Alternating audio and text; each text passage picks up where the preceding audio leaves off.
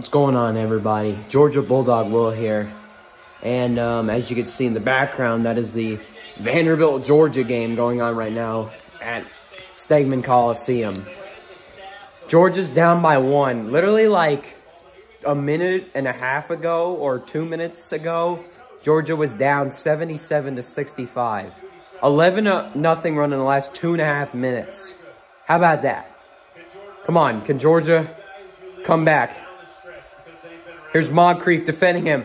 That's a travel on Vanderbilt. It's Georgia basketball with 1:51 left. They're still down by 1.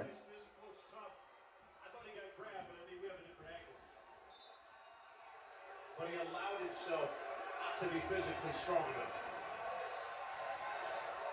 Georgia hasn't led since it was 8-5. Have not led in the game since it's 8-5. Terry Roberts driving in. Oh, it's taken away. No, Juice Holt has it.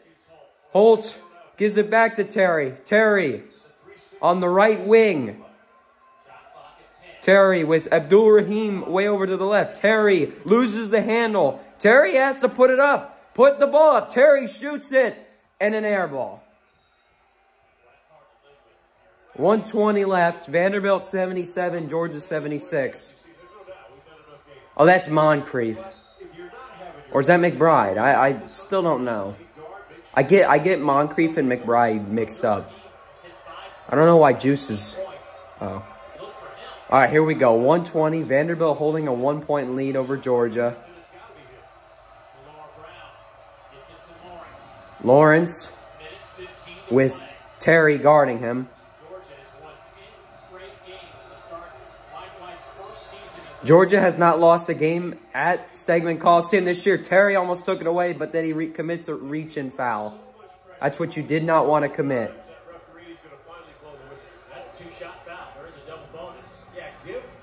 That's a 2-shot foul because they are in the double bonus. If they make both free throws, they will be up by 3.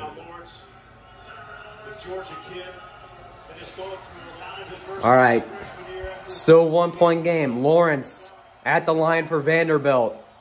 Makes the first free throw. Braylon Bridges exiting the game.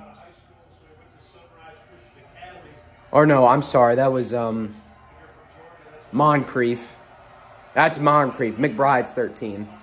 Tyron Lawrence to make it a 3-point game, and he does. Vanderbilt up by 3 with 1:04 left in the game. Terry's going to inbound it, gives it to Juice Holt, who gives it back to Terry. Terry has 1 minute left in the game. Vanderbilt 79, Georgia 76. Here's Cario. Oh, no, Braylon Bridges is in the game. Cario driving in. Cario is fouled and almost went in. If he would have made that, that would have been huge. But he is fouled, so he'll get 2 free throw shots and make it a 1-point game. So Georgia needs to make these 2 shots and then just lock down on the other end on defense. But I'm pretty sure they're going to end up fouling Vanderbilt this late in the game. Well, actually, no, you don't want to foul. If you're down by 1, down by 2 now with that foul shot that they just made, Cario makes it 79-77. Moncrief, Holtz, Roberts.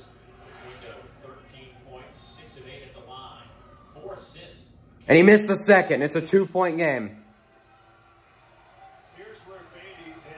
All right, here we go. 2-point game. Vanderbilt 79, Georgia 77. A lot of fans at the Steg today. Vanderbilt going to milk the clock. Keep swinging the ball out. They're going to try and get us to foul them. They drive in. They put it up. Off the... Oh, no, they called a foul. Moncrief gets called for the foul, and he's in disbelief. And the key to any big is when a small guy comes in, make them make a tough shot over the top. Moncrief thought he did. The referee said he... And he's fouled out now. That's his 5th foul. He's fouled out of the game. Throws that right hand down across the yard. Just leave him up. And somebody just called a timeout. I believe it was Georgia.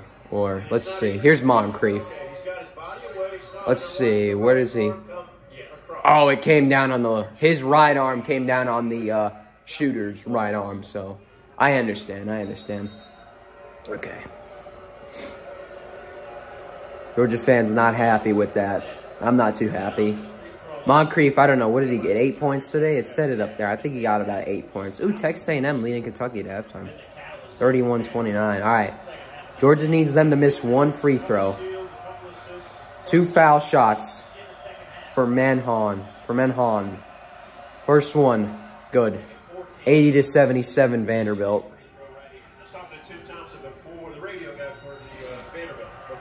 No shot clock for Georgia. He needs to miss this. Oh, he almost did. All right. Abdul-Rahim to inbound. Terry's got it. Terry driving down the court. Terry going to the basket. Terry. Reverse layup is good. Now Georgia needs to... I think Georgia... Oh, no, they'll call a timeout. Mike White calls timeout. 18.4 seconds left. 81-79 Vanderbilt. Our unbeaten streak at home this season is on the line here. We haven't lost to any team at home this year. And Vanderbilt could be the first team to beat us at home this year. Not even Auburn beat us at home this season. We were able to beat Auburn. We beat them by 12. So 18.4 seconds left. Depending on what Vanderbilt does, I think Vanderbilt might want to milk the clock, but I don't know. We'll see what they go with. Vanderbilt has the ball. They have 2 timeouts. Georgia has 1. Both teams are in bonus plus.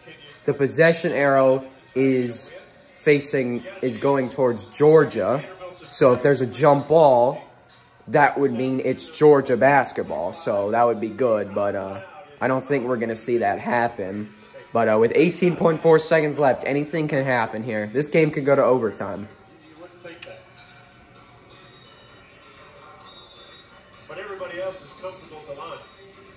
18.4 seconds left. Vanderbilt 81, Georgia 79.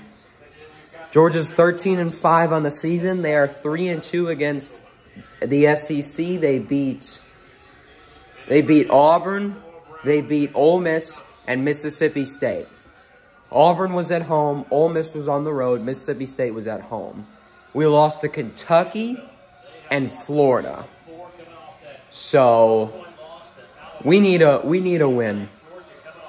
But Vanderbilt also needs a win. This is a must-win. Coming into this is a must-win game for Georgia after the loss to Kentucky. But I mean, nobody was expecting Georgia to beat Kentucky, but I had belief that we could win. I was hoping we would win that game. Georgia, oh, they got it away. And now they finally foul him in the backcourt, so they will get 2 shots. Yeah. Mardrez McBride commits the foul. And, he's only taken 4 free throws on the season. All right, if he makes 1, he gets 2 free throw shots. We need him to miss 1. If he misses both, that's huge, because a 2 can tie the game, and a 3 will give us the lead. 2 for 2 today on free throws. 3 for 3 today on free throws. Vanderbilt back up by 3. 13.1 seconds left in the game.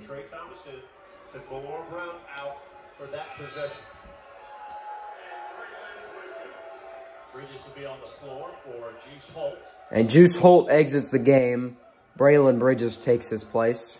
That's a guy you need in the game. 13.1 seconds left. This free throw could really impact the game here. This can really impact the game here. If he misses this is a big opportunity for Georgia. He's 3 for 3 today on free throws. Now he's 4 for 4. 83-79. Georgia needs a quick score here. Terry going down the court. Terry. Abdul-Rahim. Free. Oh, he's fouled. If he would have made that and got fouled and made the free throw and make a free throw, it'd be a tied ball game. But instead, okay, you need to make all 3, man. All 3. Got the first one, 83-80. This could make it a 1-point game. We foul them. They make 2 free throws, but it'll be a 3-point game. So that's great. Come on, make this. Okay, he got the second one. 83-81. You need to make this. Juice comes back in the game for Braylon Bridges. You have to make this, man. Please make the free throw. We cannot rely on Vanderbilt to miss free throws because they're clutch today on free throws. Come on. Come on, Jabri. Make the free throw. Make the free throw, man. Come on. Please. Please make the free throw. Please. He got it. 83-82. 21 points today. A career high. Good for you, Jabri. All right, here we go. Oh, that's a violation. Oh. I was about to say, they took too much time inbounding it. Well, Vanderbilt took a timeout to avoid that violation, so lucky for them. If they didn't call that timeout, then it would have been a violation, too much time trying to inbound the ball, and then it would have been Georgia basketball with 5.7 seconds remaining, but instead they called the timeout like they should. So Georgia needs to foul here. Maybe they'll miss both shots. 83-82 Vanderbilt. I remember they jumped up to a 12-point lead in the second half, but Georgia's fought their way back and kept it a good game. All right.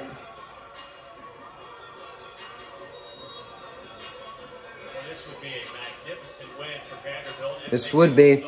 After losing to Alabama at home, which, I mean, that was probably expected because Alabama's the number 4 team in the country. They're the best team in the SEC right now. I mean, obviously that was expected, and it's probably going to be expected when we head over to Tuscaloosa this season. That's right, we're heading over to Tuscaloosa. Last year it was in Athens. Here we go, Anselm guarding, and Cario fouls him. 4.8 seconds left. If they do make both free throws, Georgia could still send the game to overtime with a 3. Got to the ball and just kept going, so that finally he cleared that defender. And a good inbounds pass.